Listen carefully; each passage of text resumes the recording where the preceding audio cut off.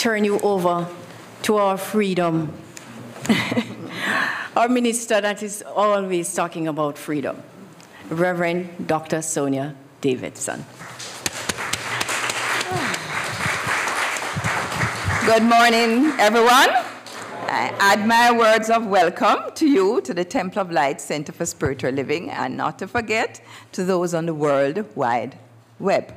It is my great honor to share the podium this morning with my beloved Reverend Ann Shand, and I just look forward to her blessing you when we have the birthday blessing, right? So get ready. Happy Emancipendence, shall we say? Happy Emancipendence to you all. Tell me back now? Okay, okay, thank you. My talk this morning centers, yes, around freedom. Getting me over there? I begin with a quote from one Charles Simons, and it was in a 1965 essay on freedom and published by the World Ministry of Prayer, Science of Mind Foundation. And it just struck me very much because I was thinking along those lines. It said, the seed of freedom is planted in the innermost being of all people. Freedom is not born in a nation. Freedom is born in people. Freedom is born in people. In the Bible, Genesis also encourages us to think along those lines. Genesis verse 2, First Genesis chapter 2, verse 28 speaks, so God created man in his own image. In the image of God, he created him. Male and female created him. God blessed them and said to them, be fruitful and increase. Fill the earth and subdue it. It wasn't just talking about having many children. Some people take that literally. Be fruitful and increase. Allow the creative power to manifest through you. Ernest Holmes adds his own thoughts. The divine plan, he says, is one of freedom. The inherent nature of man is ever seeking to express itself in terms of freedom, because freedom is the birthright of every living soul. Convinced? You got it from through different channels. Now, many wars have been fought in the name of freedom. Leaders and armies have attempted to extricate themselves from the control of tyrannous forces. Nations have invaded other countries, and they continue to do so under the guise of liberating the inhabitants. Downtrodden, so to speak, groups of persons either stand up to those who would deny them their freedom or flee domination in droves. But no matter how many wars, how many revolutions, how many mass migrations, how many flights from danger are made, like the prodigal son, each of us must make the discovery which leads to freedom for oneself. In the words of the Right Honorable Marcus Garvey, national hero and New Thought apostle. These words, which are immortalized in a song by Robert Nesta Marley. Know what? Emancipate yourself from mental slavery, None but ourselves can free our minds. Yes, for the emancipation of our bodies, various interventions have been found to be necessary at different stages in liberation, but true freedom begins in and ends in the minds of individuals.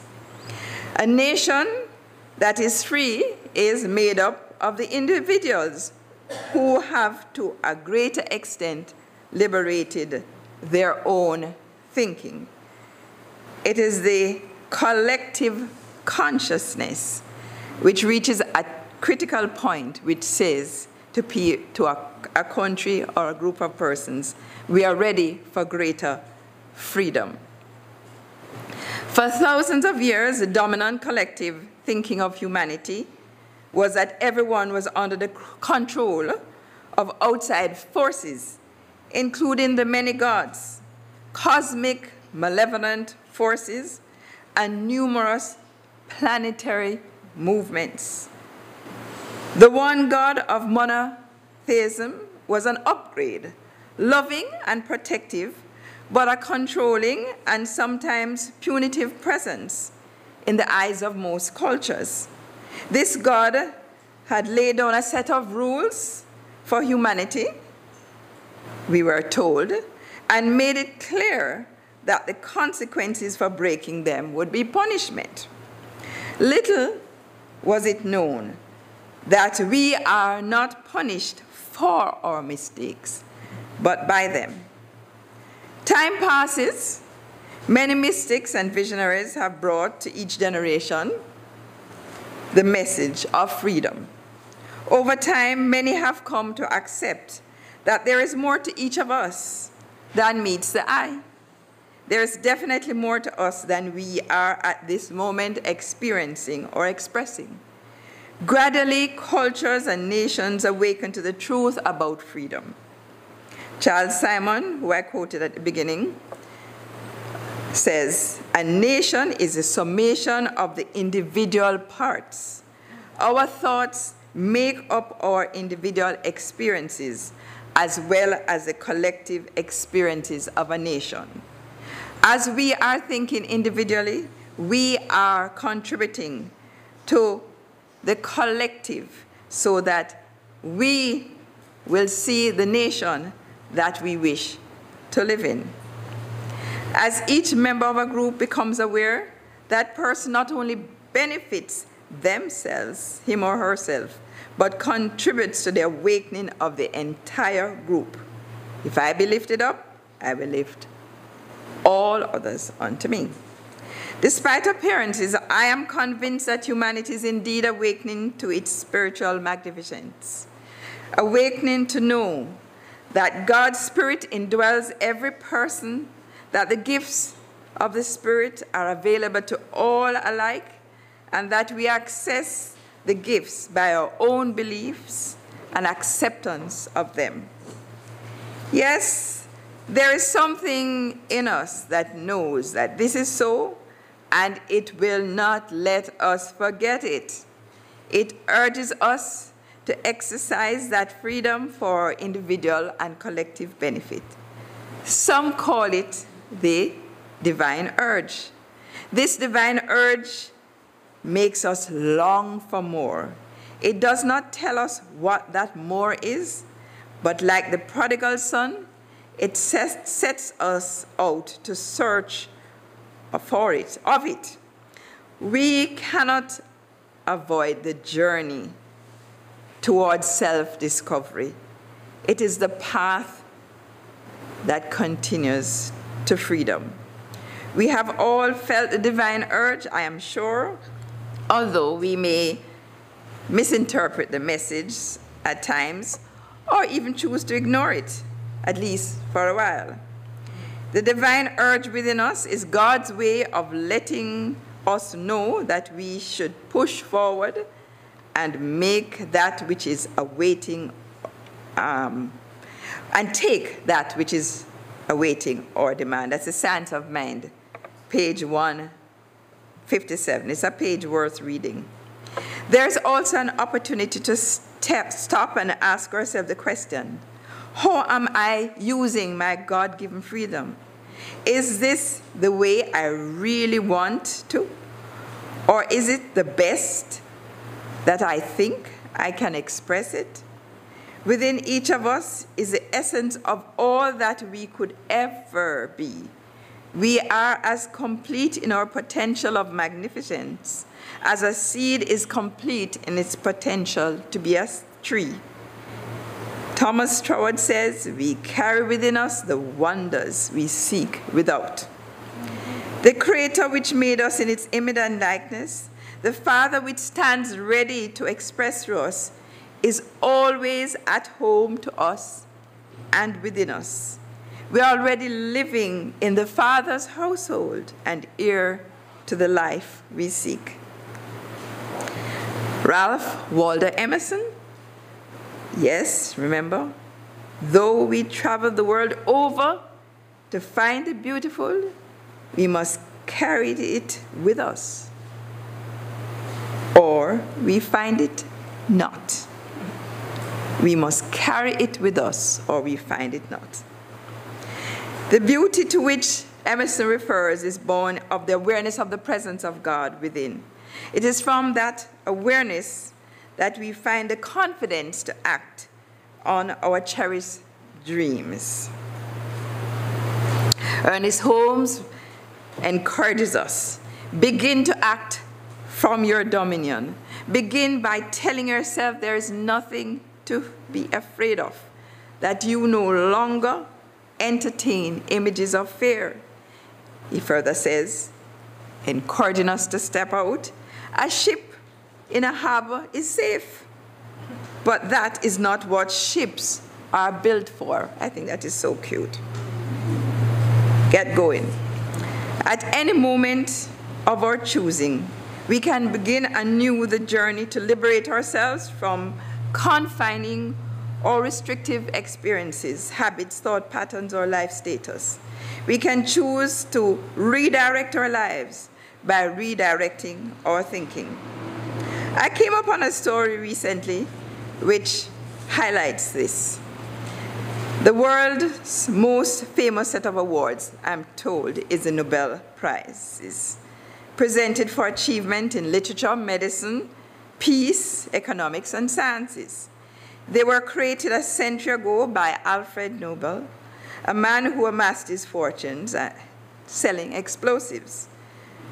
Mr. Nobel appeared to have been quite satisfied with his notoriety, earned primarily as the inventor, the promoter of dynamite, until he was confronted with a limiting word picture of himself. On hearing of the death of a Mr. Nobel, a newspaper mistakenly thought that Alfred had died, when in fact it was Alfred's brother who had died. So it posted an obituary which celebrated Mr. Alfred Nobel as the person who had made it possible to kill more people more quickly than anyone who had ever lived. Not surprisingly, that was not how Mr. Nobel had wished to be remembered. He therefore set about creating a plan to break free from that image of himself, and that is how the Nobel Prizes were born. Mr. Nobel made a dramatic about turn in consciousness. He had to, as he chose to think, build instead of destroy. It is not an overstatement to say that no two persons have the same idea of how to use their freedom of choice. To be or not to be, that is a question, said Shakespeare's Hamlet. I'm taking it a little bit out of context. Freedom begins and ends in the mind. The key that opens the door to freedom is choice. We choose our thinking and choose our lives. In the opinion of Dr. Holmes, the greatest discovery that man has ever made, is that he could think, yes, and use that thinking to choose. An American investment, I'm sure you have heard this story before, but every time I hear it, I just love it some more. An American investment banker was at the pier of a small Mexican village when a small boat with a fisherman docked. Inside the small boat was several large finned tuna. The American complimented the Mexican on the quality of his fish and asked how long it took him to catch them. The Mexican replied, only a little while. The American then asked, why didn't you stay out longer and catch more fish? The Mexican said he had enough to support his family's immediate needs. The American then said, but what do you do with the rest of your time? The Mexican fisherman said, I sleep late, fish a little, play with my children, take siesta with my wife, Maria, stroll into the village each evening where I sip wine, play guitar with my amigos. I have a full and busy life. The American scoffed, I am a Harvard MBA and could help you. You should spend more time fishing, and with the proceeds, buy a bigger boat. With the proceeds from the bigger boat, you could buy several boats. Eventually, you could have a fleet of fishing boats. Instead of selling your catch to middlemen, you could sell it directly to the processor, eventually opening your own cannery. You could control the product, processing and distributing. You would indeed leave this small coastal fishing village and move to Mexico City, then LA, and eventually New York City, where you will run your expanding enterprise. The Mexican fisherman asked, but how long will this take? 15 to 20 years, the American replied. The American said, then you could retire, move to a small coastal village where you could sleep late, fish a little, play with your kids, take siesta with your wife, stroll in the village in the evening where you could sip wine and play your guitar with your amigos. You see why I love it? Oh my gosh. Oh my. Both men had chosen how they wanted to be. They were each exercising their freedom to choose how to get there. Freedom requires discipline and control over your own self, not others. Freedom is an individual choice and responsibility. We have the way and the power to control our lives and not others. Tom Johnson, Lessons from the Source, said, choose the way you want to feel. Misery doesn't just happen. He says, happiness doesn't just happen either. It is our divine right or a gift from God to choose. We choose now that it is good to choose and know that it is good and very good. And when we are ready for a new experience, we merely choose again with equal confidence. Yes, without doubt, the ability to choose our thoughts, opinions may be exercised anytime, any place, and to achieve any purpose. It is the most liberating feeling to know this. There are at least a few provisos, though. We must first choose in a way that does no harm to anyone. In choosing, feel ourselves filled with love and light, and our intention should be focused, not what we wish to move away from, what we wish to move towards. We must be single-minded and unyielding in our anticipation of the outcome of our intention, but indifferent to the means by which that intention will arrive in our lives. Again, I'm quoting Thomas Jorr this morning. He said, God does not need your help. He says, we often act as if we thought God needed our help. So we give all kinds of advice. We try to determine how our good must come to us. And so we outline in great detail what the good looks like and exactly how it should arrive in our life. My father-in-law, I remember him for this, a devout Christian. He said, once you give God something to do, let him do it now, or he'll say, do it yourself, right? We no need to instruct the law of God how to.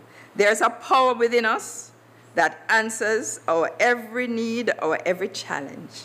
When we contemplate the limitlessness of the power of God, the mind and the law, which is God, comes into action. And when we contemplate this, it is easier to let go and let God. Now, You know, a football match is a game is lost on the choices that players make. The passing choices, defense move, the attempts at shooting at a goal are all parts of the game, but each player is free within the limits of the rules of the game. Every moment of our lives is filled with opportunities to choose. Most of the choices we make are done spontaneously. We're always choosing, without much deliberate assessment of the options available to us. It is easy to choose when alternatives are very dissimilar. It is when we are faced with options which seem to us to have equal consequences that we hesitate. What shall I do? Which one should it be? What if I am wrong? Whenever I have found myself concerned or doubtful about what to do in any situation, I remind myself to pause and ask a question. What is this telling me about what I want? How will I feel when I have this thing that I say I want? Why do I want it? What is the feeling I am wanting to experience? Until I can answer this question with certainty, I know that I am not ready to choose. So I choose to put off choosing. This is not an action of default. It is a deliberate and important act. To go through life impulsively acting without deliberateness is to be like the footballer who kicks a ball without looking to see to whom he is passing it, or who becomes disoriented and kicks the ball into his own goal. To do so is to live by chance rather than by choice. To act deliberately does not mean that one has to make an extended period to deliberate. When one understands that there is a law which will give us what we believe about our choices, then we need not hesitate to let it go to that law. This is just a reminder that we were meant to be masters over our lives, to create our own experiences on this earth plane. To benefit from our freedom, we have to let go of some of the outdated beliefs and prejudices that bind us to that which we would be free of. And there's a story, I promise you, that's the last story. There's a story about a man who lived on the side of a lake. One day, thinking that he had had enough of his neighbors, he conspired to go to live on the other side of a very large lake, as far away from them as possible. He was tired of their ugly ways, he said, and wanted a change. Not wanting to have them see him leave, however, he waited until it was dark, packed his few belongings into a boat, and set out by dark. He couldn't get away fast enough, so he rode and rode all night, stopping to rest when tired. Eventually, it was daybreak, and he could see clearly. He had not moved 1 inch from where he started. Looking back, he realized that he had forgotten to release a rope which had tethered the boat to its moorings. Oh my, doesn't that remind us so much of some things that we do? The moral of the story, all our decisions for change must be enlightened ones, never in the dark, always divinely guided, and never in an attempt to run away from anything. Also, choose to experience another side of life. Yes, another side of life rather than escaping what we have. And we must look back only to be assured that we are not carrying any emotional baggage, or we will be making great effort and yet nothing will change. No effort can free us except the effort involved in changing our thinking. We must begin where we are, to take action to dismantle some of the beliefs, mental habits which may be entombing these attributes.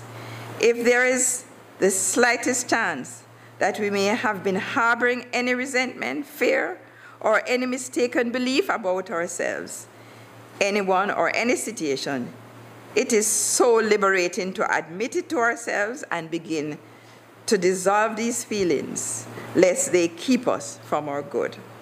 The Master Jesus gave us this advice.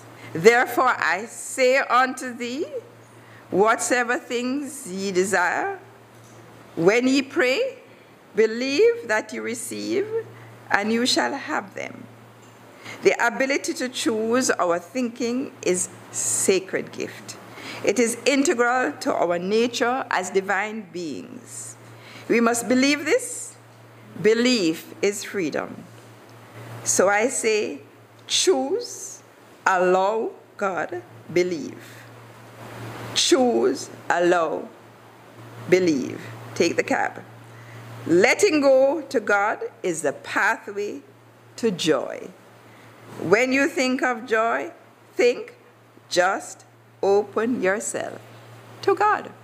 J-O-Y, just open yourself to God. Finally, friends, Dr. Holmes again. You are more than you appear to be. Life is greater than you have ever known it. The best is yet to come. And I ask you to affirm, my life is greater than I have ever known. The best is yet to come. Let me start again. My life is greater than I have ever known.